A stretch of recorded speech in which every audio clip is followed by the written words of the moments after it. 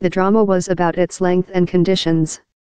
French President Emmanuel Macron, reprising a role he took last month when May got a first, 2-week delay, pushed leaders into hours of debate over dinner as he fought a largely solo campaign to persuade them not to give the British up to another year. Summit chair Donald Tusk and others argued that obliging May to accept a much longer deadline than the June 30 date she had sought could help swing pro-Brexit hardliners within her own Conservative Party behind her deal, fearing a long delay could see the British public turning against a withdrawal altogether. But Macron, while irritating some peers who saw his stance as Gallic grandstanding, insisted that letting Britain stay in the Union any longer risked undermining the project of European integration that is one of his main policy goals.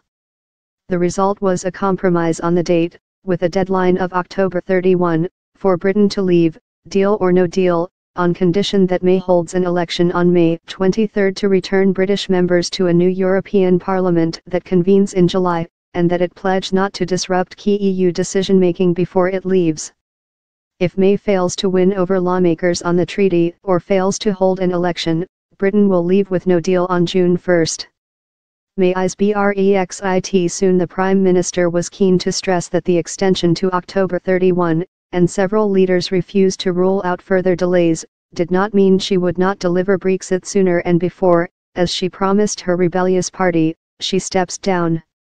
I know that there is huge frustration from many people that I had to request this extension, she told reporters, as her team prepared for another round of talks on Thursday with the Labour opposition, to whom May turned for help last week. But the choices we now face are stark and the timetable is clear.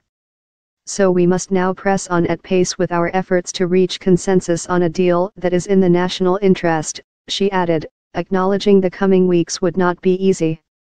Tusk, a former Polish premier who has long tried to keep a door open for Britons to change their minds and stay, said the delay until Halloween gave time for London to ratify May's deal, tweak elements of the future EU-UK relationship to Labour's liking, or give it a chance to cancel Brexit altogether.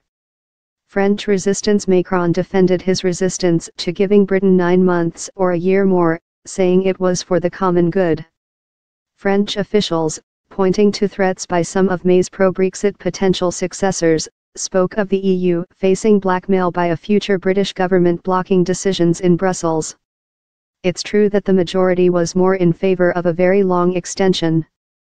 But it was not logical in my view, and above all, it was neither good for us, nor for the UK, said Macron.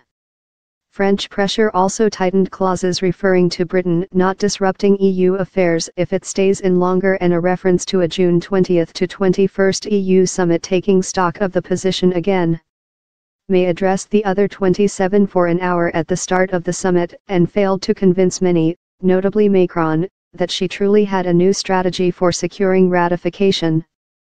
Leaders are exasperated with May's handling of a tortuous and costly divorce that is a distraction from ensuring the bloc can hold its own against global economic challenges. Blogger Elliot Higgins tweeted, "We're now more certain about what black holes look like than what Brexit looks like."